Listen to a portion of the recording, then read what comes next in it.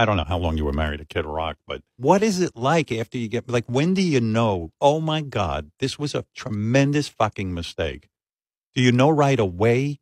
Or you did? Right when I got Did you- married. You knew it was a mistake when the ceremony was going on, in other words? Well, just after. Obviously, Just not after. in time. How does that work, Pam? Explain it It's to me. terrible. Like, I know it's embarrassing. It's just a flaw. is it embarrassing? I don't know. I mean, it's like I just feel like I just jump into something because Tommy and I did, and we had this incredible connection. But then you jump into something, and it's like, oh, it's not this incredible connection. It's this just something else. and then what do you do, doesn't- Pam? Pam, what do you Then do I slowly when you realize try and it? find my way out. Do you make yourself unavailable?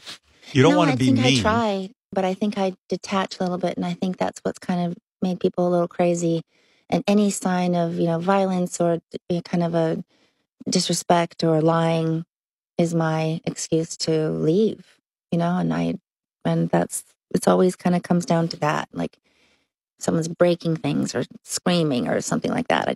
I can't take that kind of Violence. And I would get out of it, run for the hills.